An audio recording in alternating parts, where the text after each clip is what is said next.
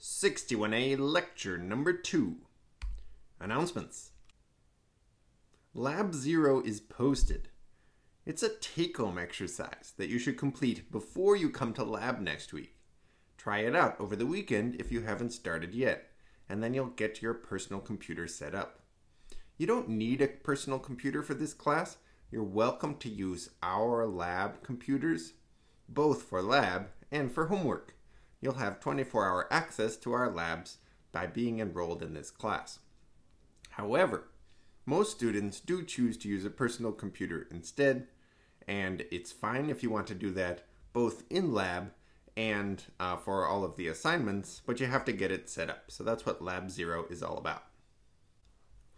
Homework 0, which is a survey, and Homework 1, which is not a survey, will be posted today and are due next Thursday. I recommend reading over them once they're posted.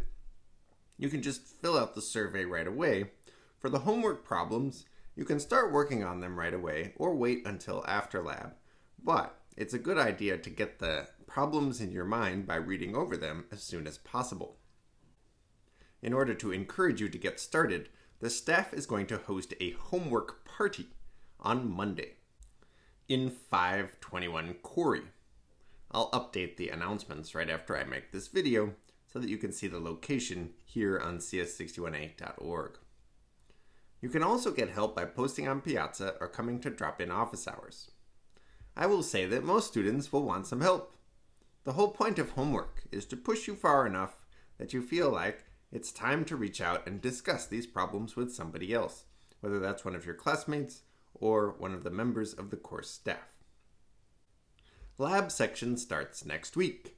You should attend the lab that matches your discussion number. So look on Cal Central, your discussion has a number. There's a lab with that same number. You should go to that lab. You do not need to change your Cal Central enrollment in order to show up to the lab that matches your discussion. If it turns out that this lab which matches your discussion is not something you can attend, you are also welcome to attend the lab in which you are enrolled on Cal Central. But I do strongly recommend that you attend the matching lab to your discussion so that you have the same TA in both sections. By the way, lab exercises, checkoffs, which will be explained later, and discussion quizzes are all worth points in this class, so you should go to lab section.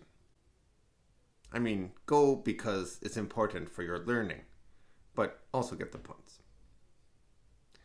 We will have online discussion and lab sections as well this semester.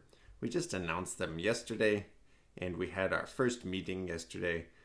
If you want to be part of an online discussion and lab instead of a regular discussion and lab where you come in, it's still not too late. Please check out this Piazza post that's linked from the course website. And finally, it's a good idea to get to know your fellow students and the EECS department which hosts this course. So there will be 2 61A mixers hosted by the EECS department next week. They'll be on Monday and Tuesday, and you can hear about various resources that the department offers to help you succeed. You can also meet other students, maybe find a study group, a project partner, and refreshments will be provided. This is hosted by the undergraduate advisors for the EECS and CS majors.